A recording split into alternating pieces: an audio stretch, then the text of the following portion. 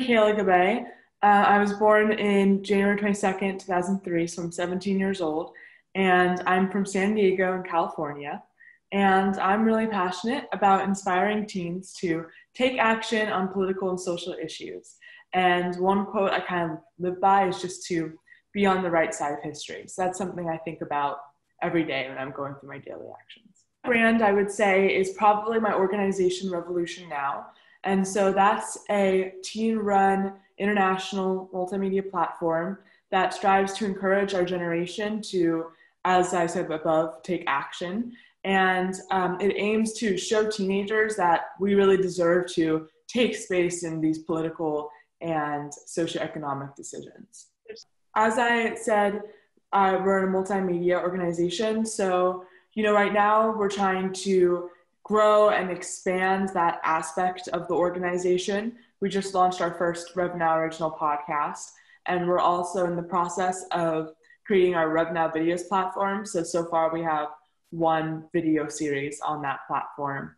So we're hoping to grow through like the multimedia aspect, but then we're also working to create more brand awareness through our social media team. And we've also been launching campaigns that talk about social issues, such as our sexual assault awareness campaign. So we hope that through these different mediums, we could just improve our ability to help other teens make an impact.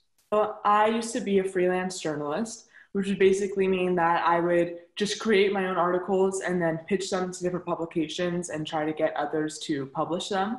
And I did that for a year. And throughout that process, I learned a ton about myself and about political journalism. And I found it to be a really empowering experience and a way for me to kind of channel all my thoughts and opinions on the world into actually creating an impact and taking action as a teenager. And so throughout this process, I ended in almost like my big break, which was getting published as a contributor for Teen Vogue. And through that experience, I just really felt like I wanted to give other teenagers the same opportunity to become involved in political journalism or even just make their mark on politics and social issues in their own unique ways. And I kind of used that momentum from my publication, Teen Vogue, to start my own organization with that goal. I'd say now it's the great team that I've built in my community. I just get all these great teenagers from around the world who are constantly pushing me as the founder and as the editor-in-chief to keep innovating our content and to just keep putting out all these new projects and pushing ourselves further. But then there's also the messages we get from our viewership and our readers telling us that our content has helped them broaden their perspective or helps them take action in their own ways. And those really keep me going because that shows us that the work that we're putting in is really getting us somewhere and it's really making an impact even if we can't always see it. So now that I have a fairly large staff, I'm able to take a more broader approach. So I really just oversee and manage different teams at RevNow. So I manage our social media team and then also our writing staff. So that would be mostly editing articles, editing posts, just checking in and seeing if people need me to help them with certain projects. And then I also will spearhead my own projects and be the person others come to when they want to do something new at RevNow. And I also, a lot of times, am the one who will decide when we need to change our feed or our aesthetic. So those are a few things I do. I also have complete control over our web design as I'm the one who did design our website. So I also create our articles and I publish them in like the aesthetic ways. So I put in all the photos and I upload. I'll say the first year was the most difficult because, and I think that this is something that all entrepreneurs go through, no matter like what their project is you really have to become a jack of all trades. So like I said before, I didn't know anything about web design going in, but I had to learn how to design the website. I didn't have any staff writers yet, so I had to write all the articles that were going to be coming onto the web. And then I also had to really learn the ins and outs of marketing and be able to figure out how to market us myself so that I could get more people and get our audience and what would become our staff. So that took a lot of patience and creativity at first, but once we started building our team, it got exponentially easier. You know, now I have a great staff that I can lean on and they can lean on me, and it's just a lot easier to get things done. But, you know, that being said, I still struggle sometimes. I think that we all do. So I think that's something I'd like to make sure is very clear. You know, it's not always easy. I mean, even this year with COVID-19, you know, first we wanted to launch RevNow videos in a much larger way. You know, we had all these web series, we had a whole production team that was meeting every other week to start our plans for production. And then because of the pandemic, those plans kind of all fell through.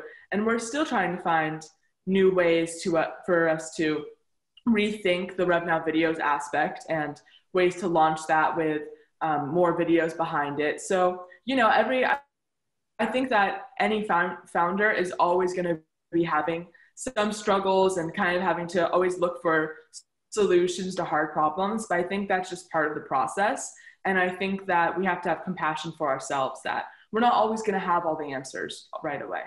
So really, we want to get to a point where we're just providing more direct opportunities for teenagers. So for example, maybe more mentorship programs. Right now, the mentorship aspect of the magazine is really the higher ups in the staff helping people who are just coming onto the staff and providing feedback on articles and things like that. But I would love to make our mentorship abilities more accessible for just our audience and our viewers. So perhaps setting up some sort of mentorship program like that. I would also love to create a RevNow grant system where we can actually provide funding to teenagers from around the world to start their own media projects that we can then turn into RevNow original projects. So I'm really excited about that idea. I think that could enable many teams to create more great projects, and it would also help us get the most innovative and exciting content out there. So that's definitely an end goal for me. I would say no. I mean, Revolution Now really evolved a lot. At first, it was a political magazine, and I wouldn't say it had as much direction as it has now, but just over time, it became the multimedia platform it is today, and it really zeroed in on that focus to increase youth involvement. So I would say that was like complete evolution from where it started off. And, you know, I want to say, like, I always dreamed big, and I always knew that I was going into this with the plan that this was going to become something impactful. Like, I didn't want to limit myself with a bad mentality that I wouldn't be able to get anywhere significant. But that being said, the way that it became what it is today, I didn't foresee happening. And I'm so grateful for all the people who enabled us to get to that point. Like, one sentence, it would be: strives to increase youth political involvement by providing teens with the information and resources they need to make change.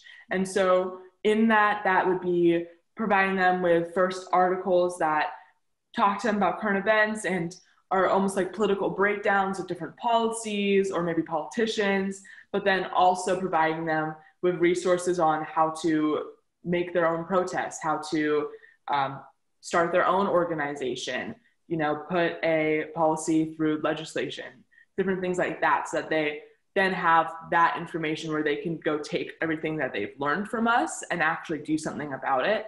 And then I would say the last thing that we really do to provide those resources and that education on how to create change would be, we highlight other teenagers who are doing that already themselves. You know, we highlight other teen leaders and have them share their expertise and their tips and tricks on how they're creating change, so that other teens can get that inspiration and also learn from them directly how they can also be a teen change maker. Yeah. So, my life goals are, you know, I'm still 17, I'm still in high school, I'm figuring it out. But two things that I'm very interested in are perhaps becoming a humanitarian journalist, which would basically mean that I would go to different groups of people and provide them with humanitarian aid while also uplifting their voices through journalism and giving them a voice, you know, writing about them or perhaps making documentary series about them and giving them an outlet to share their stories. And then I'm also interested in perhaps going into politics, maybe joining Congress or something like that. But, you know, as I said, I'm still trying to figure out my path. Although I know whatever that is, I don't think I'm going to be happy if I'm not doing something where I'm helping with social issues or just creating a better place. So as cheesy as it sounds, if I'm not making the world a better place, I don't think I'm going to be that happy. So I know that whatever I do is going to be something like that. So that have helped me out over the years. I mean, there's just basically even just the professors that have emailed me back or I've met with once in a while to like help me with one of my projects. So there's those people. And then I'd say my most like long-term mentor, her name is Ellen Iones, and she was a teacher at a summer program that I went to when I was 14 years old. And she's actually the one who started me off on my freelance journalism career. So, you know, she would read my articles, she gave me advice on how to pitch to people, and she really helped me create, you know, my own personal brand, I would say, of who I am. And since then, you know, we only were able to be in person that one time when I was 14. But over these years, she's just continued to help me with different opportunities. She writes my letters of rec for so many opportunities that I've applied for. And honestly, like I would not get the opportunities I've gotten or be where I am today with RevNow if it wasn't for her. She continues to give me so much support, even from being so far away and not even being able to see me in person. So I'm super, super grateful for. I would say, like, do you mean like people I look up to? Yeah, I mean, I don't know. So the people I mentioned before for sure, just as mentors pushing me to do better. You know, honestly, I'd probably go back to my RevNow team. I think that they motivate me the most because they're always coming to me with all these inspiring and innovative projects of their own. And they're also always using their own voices and like sharing their own stories in order to help other teenagers, which I find super, super inspiring. There's one girl, especially on our staff, named Hannah Williams, and she's a sexual assault survivor. And, you know, she came in, the first article she wanted to write was she wanted to write about her experience getting assaulted at her college campus because she knew that she needed to raise awareness for it. So, you know, she went through this whole process of writing about something that, of course, was super traumatizing for her because she wanted to educate other teenagers. And through that article, we actually had so much feedback from teenagers who were like, I didn't understand this before, and now I do, and I'm gonna completely change the way I look at this issue. And then since then, she was also a huge, huge part of spearheading our Sexual Assault Awareness Week campaign. You know, she was the co-host for videos that we did during that week, and she did her own videos on our Instagram story, shared her own story again. And I just think that that's so inspiring that she would take something that's so personal for her and so hard to talk about and talk about it to literally thousands of people just because she wants to help educate other teenagers. So I find that super inspiring. And then, I mean, you know, besides her, the rest of my staff too, they're always coming to me with these different exciting ideas, even if it's just for an article or like a person they really want to interview and they're going to go out and do whatever they can to find that person and get them to do an interview with them. Or it's a workshop that they want to host on the RevNow platform, or really anything like that, or even the projects that they're doing outside of RevNow, that it's like while they're helping writing for our magazine or on our podcast or anything like that, they're also creating their own organization. So I am constantly inspired by the rest of the RevNow team, and they really motivate me to keep being the best leader I can be. There is the shameless self-promotion. I mean, you can check out Get Involved page at RevNow and see the resources we have there. But putting that aside, seriously, I think that the most important advice I can give is to just start. I mean, like I said, I did not have it all figured out when I began. I didn't even know what my magazine was going to evolve into, but I just knew that I had to get started and I had to put these ideas I had on on paper or on, you know, on this magazine, even if I didn't have all of it figured out yet. And so I think that if you just start with passion and the willingness to work hard and figure it out along the way, you'll get yourself there over time. And I think that a lot of people, especially our age, think that they need to completely understand the field before they go into it. But no one ever fully understands. And you can't let that fear of failure or fear of not knowing everything stop you from actually just beginning and seeing where it takes you. So that would be like my one major piece of advice. Yeah, I mean, if any of you are interested in joining the RevNow team, the best way to get our application information would probably be to just DM us. So you can DM RevNow Magazine on Instagram, and I can send you personally the information how you could apply. And then we accept applications on a rolling basis. So you can apply at any time, and we'll always review your application.